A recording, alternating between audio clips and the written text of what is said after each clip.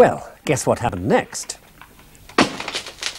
Yes, only this time the mathematics professor involved slowed the falling ball process down by rolling his balls down a slope, marked with numbers at equal intervals to see how long it all took.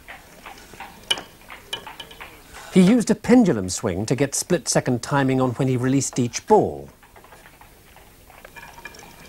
He spent months rolling different weight balls down different angle slopes, hundreds of times, so as to get accurate average figures. And each time, watching how long it took the ball to go different lengths of the slope. A third, quarter, fifth, eighth, half, and so on.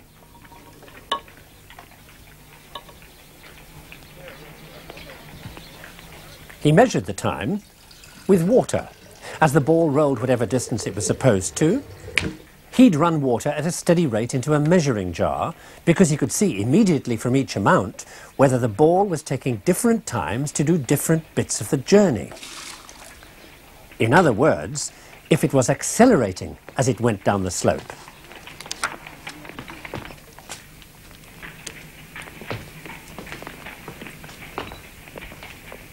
What Galileo was looking for was some kind of law that all falling objects obeyed.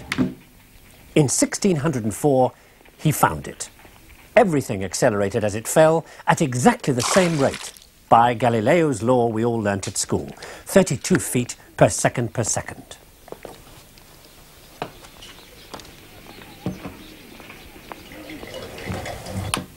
It was the first time nature had been described by mathematics that could be used in any circumstance to describe what nature was doing.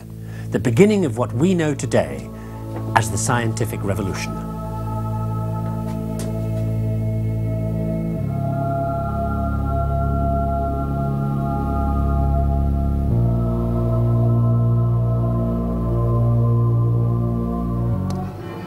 Now, all that may look very mathematical and esoteric to you, but in 1605, doing that kind of thing with balls was dangerous, because what Galileo had discovered was the thing that Aristotle said couldn't exist, a universal law of acceleration that every single falling object on Earth would obey, and never mind all that nonsense about each object its own unique characteristic.